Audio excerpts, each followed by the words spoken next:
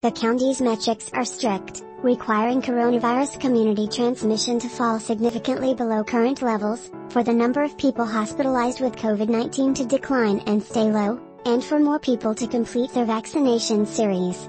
In addition, masks could be removed only in select indoor public settings if everyone there is fully vaccinated and there's a process in place to verify vaccination status, even under the new L.A.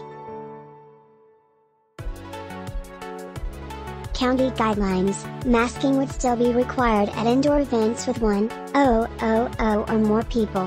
While transmission remains substantial, we need to continue layering on protections, Public Health Director Barbara Ferrer told the L County Board of Supervisors on Tuesday. L County was California's first large jurisdiction to reinstitute public masking over the summer, because it was becoming clear that another coronavirus wave was bearing down on the recently reopened state.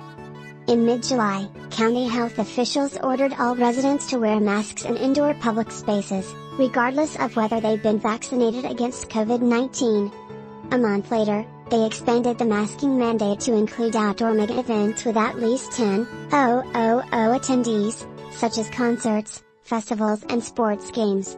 Face coverings are also required at indoor events where 1,000 or more people are present.